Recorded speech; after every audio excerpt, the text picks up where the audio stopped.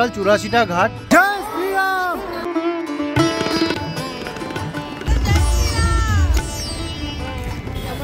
Tomato কথা দই ফুচকা ভাই, আলু টিক্কি মরা পোড়ানো হয়, দাম 50 টাকা।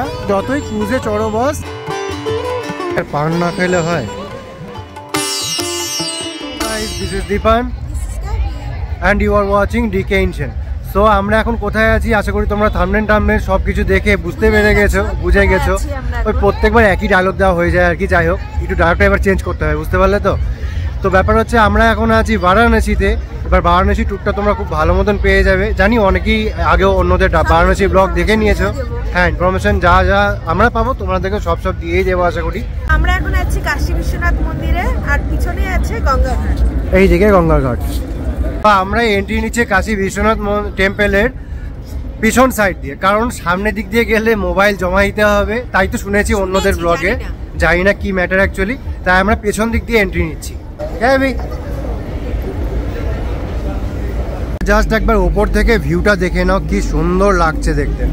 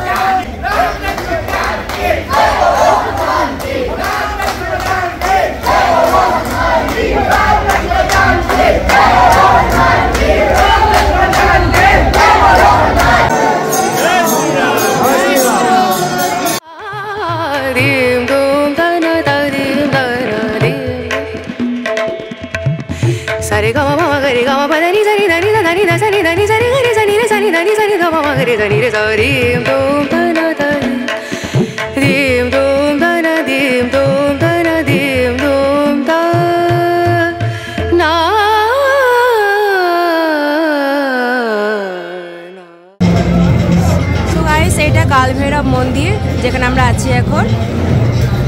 এটা এখানকার ফেমাস মালাইয়ের দোকান। তোমরা আসলে এখানে অবশ্যই ট্রাই করো। এই যে দাম 50 টাকা, বাট ঠিক আছে, খেতে যথেষ্ট ভালো। আর এই এটা মালাইয়ের দোকান। গাইস, এখানে একটা ফেমাস চায়ের দোকান আছে, তো সেখানে আমরা খেলাম মালাই টোস্ট আর চা। আর এখানে টোস্ট ভাজা হচ্ছে। গাইস, এখানকার মহল কিছু এরকম হয়ে আছে। এখানকার মহল এখন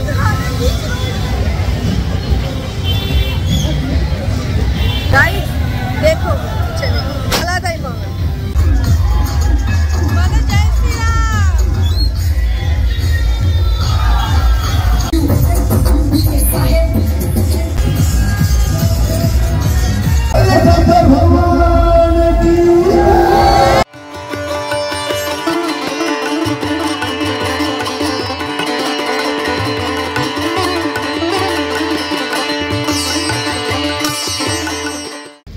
তো আমরা এখন বোটে আছি, 600 টাকা দিয়ে সেপারেট বোট পেয়ে গেছি। তো আলাদাই ব্যাপার, চারিদিকে রিজার্ভ বোট। তো তোমরাও আসলে দরদাম করে নিও, হয়তো নিজেদের বাজেট অনুযায়ী পেয়ে যাবে। দরদাম করতে হবে বস। 1000 চাইছিল, 800 চাইছিল, 1000 চাইছিল, 800 চাইছিল, আমরা 700 পেয়ে গেছি। বার্গেনিং করে আলটিমেটলি 600 তে সেটেল হলো। এই যে আমার পিছনে এখন গঙ্গা আরতির আয়োজন হচ্ছে। ঠিক 6:30 থেকে এখান থেকে শুরু হয়ে যায় গঙ্গা আরতি।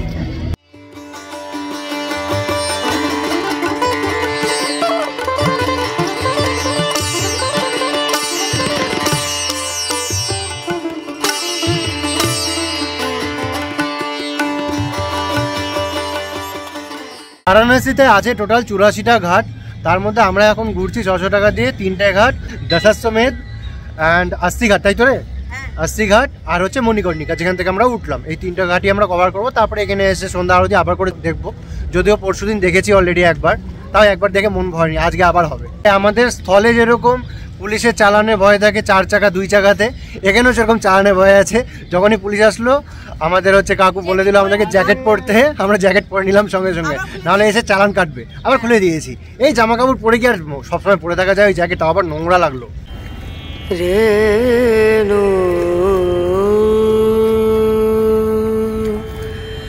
রেনা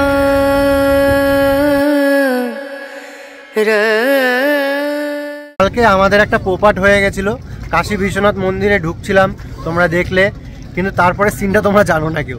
তারপরে হয়েছিল এরকম যে আমরা মন্দিরের সামনে জুতো রেখে ঢুকেছি, এসে কিছুক্ষণ পরে এসে দেখলাম ভিতরে ঢুকেছে প্রচণ্ড ভিড়, কম করে 3 ঘন্টা টাইম লাগবে ওই লাইনটা দিয়ে যেতে, লাইনে থ্রু হয়ে যেতে মন্দিরে ভিজিট করতে কম করে 3 ঘন্টা টাইম লাগবে। আমাদের হয়তো অত টাইম ছিল না, সেজন্য বাইরে থেকে প্রণাম করে বাইরে বেরিয়ে আসলাম। ম্যাক্সিমাম 10 থেকে 15 মিনিট টাইম হবে আমরা ভেতরে ছিলাম। এসে দেখি আমার নতুন জুতো 800 টাকা দাম ছিল, খুব একটা বেশি দাম ছিল না, সেই জন্য বেঁচে গেছি। অন্য জুতো যেটা পরে এসেছি সেটার দাম ছিল 7000, যদি সেটা যেত মাথায় হাত দিয়ে আমাকে বসে থাকতে হতো, বস কিচ্ছু করার নেই। জুতোটা একদম বাস চলে গেল, 10 মিনিটের মধ্যে কেউ সাবার করে দিয়েছে জুতোটা। ওখানে এসে দেখি নেই।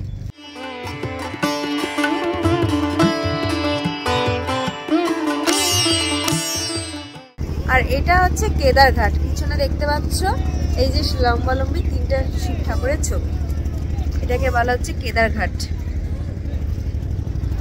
যে তোমরা আমার পেছন দিকে মরুভূমিটা দেখতে পাচ্ছ, ওখানে উট টুট ঘোড়া টোড়া সবই চলে রীতিমতন, ভাড়া খাটানো হয়। ইচ্ছা করলে তোমরা ওই দিকটা গিয়ে ভিজিট করে আসতে পারো। এই দিকটা বারাণসী আর ওই দিকটা হচ্ছে মরুভূমি আছে একটা। ও আর কি মজা করছিল, ওখানে নদীর চর পড়ে গেছে, সেটা হচ্ছে বর্ষাকালে একদম পুরো ভরাট হয়ে যায়। উপরে দেখতে পাচ্ছ যে বিল্ডিং এর সব জানলা ওই অবধি জল উঠে যায়। আমাদের নৌকা চালক তাই বললো, একদম উপর অবধি না, এই যে ঘাট পর্যন্ত জল উঠে যায় মানে বর্ষাকালে। শুধু মণিকর্ণিকা ঘাটে নয়, এই হরিশ্চন্দ্র ঘাটেও মরা পুরানো হয়, এখানেও কাজ হয়। এখানে ইলেকট্রিক চলিও আছে, সম্ভবত মণিকর্ণিকাতে সেটা নেই। মণিকর্ণिका पे नहीं है, हरिश्चंद्र घाट पे सिर्फ इलेक्ट्रिक चुल्ली है। আচ্ছা, এটা হরিশ্চন্দ্র ঘাট, দেখতে পাচ্ছ তোমরা কাজ চলছে রীতিমতন।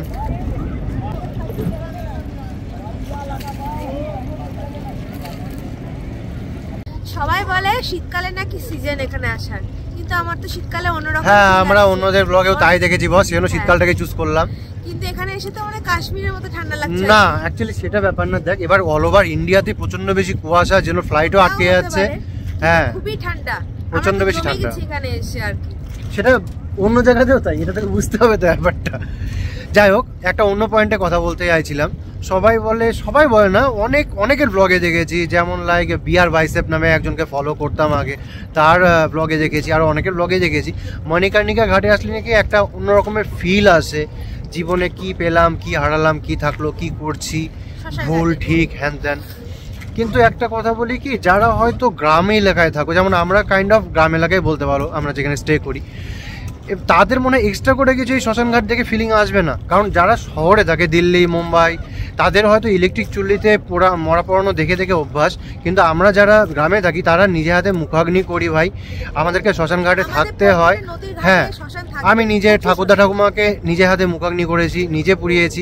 সো এক্সট্রা করে কিছু ফিল আসবে না। হ্যাঁ, বলছি না যে ফিল আসবে না, শ্মশানঘাটে গেলে যেরকম ফিল আসে, একটা উদাস টাইপের ফিল, জীবন নিয়ে সব কিছু নিয়ে, যে আসল গন্তব্যস্থল তো এটাই, চিতাতে পুড়লেই সব শেষ, সেই ফিলিংটাই আসবে। মণিকর্ণিকায় এক্সট্রা করে যে কিছু ফিলিংস সেটা থাকবে বলে আমার মনে হয় না, পার্সোনালি আমার যেটা মতামত আর কি, আমি যেটা ফিল করলাম। তবে হ্যাঁ, ওখানে যদি বসে থাকো তুমি আধ ঘন্টা চুপচাপ, কারোর সঙ্গে কথা না বলে, তোমার আচ্ছা কাছে মেডিটেশন হয়ে যাবে বস, সত্যি একদম মানে একদম ধ্যানের মতন একটা কাজ করে, মানে আলাদা একটা মেন্টাল পিসে পৌঁছে গেছো এরকম একটা ফিল আসে।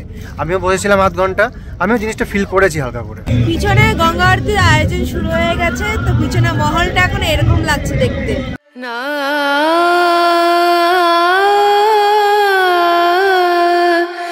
না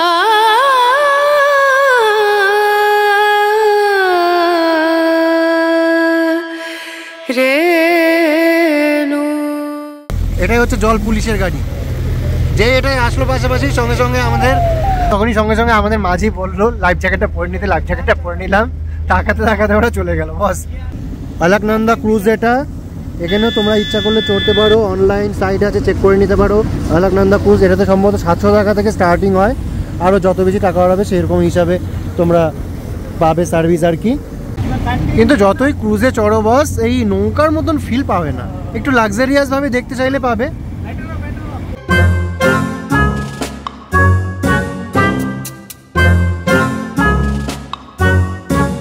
তোমরা দেখতে পাচ্ছ মণিকর্ণিকা ঘাট, এটারই কথা বলছিলাম। 365 দিন 24 ঘন্টা গড়ে দিনে প্রায় 300টা করে মরা পুরানো হয় এখানে, যা দেখেছিলাম আমি যতদূর। দাঁড়াও কাছাকাছি গিয়ে কাছাকাছি ভিউ তোমাদেরকে দেখাবো।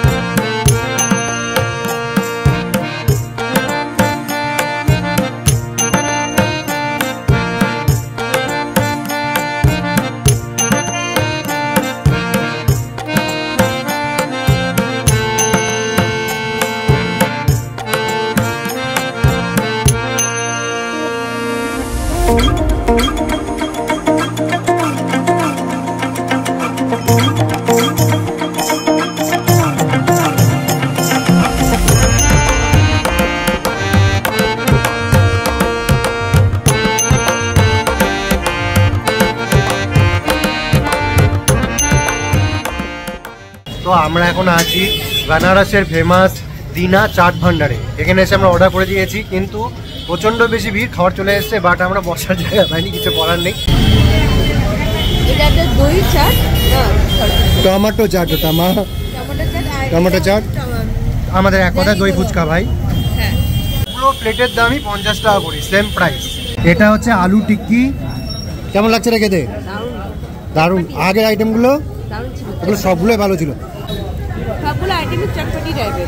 হ্যাঁ, এই হচ্ছে দিনা চাট ভান্ডার, মণিকর্ণিকা ঘাট থেকে 1.5 কিলোমিটারের রাস্তা। বেনারস এসছি আর পান না খেলে হয়। এই যে আমাদের মিঠা পান তৈরি হচ্ছে।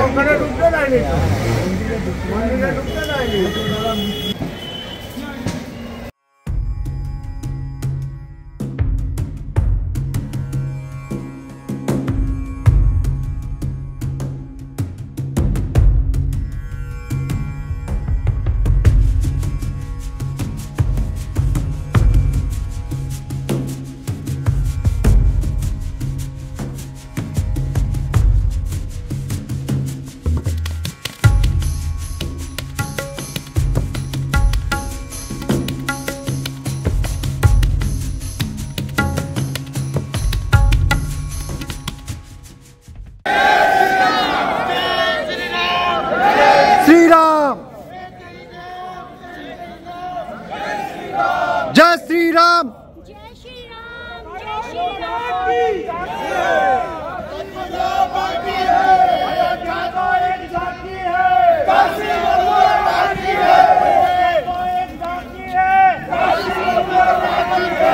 আমরা ঘুরতে ঘুরতে কাশী বিশ্বনাথ মন্দিরেরই একটা সাইডে চলে আসলাম। এখানকার লোকেশনটা বেশ সুন্দর লাগছে দেখতে।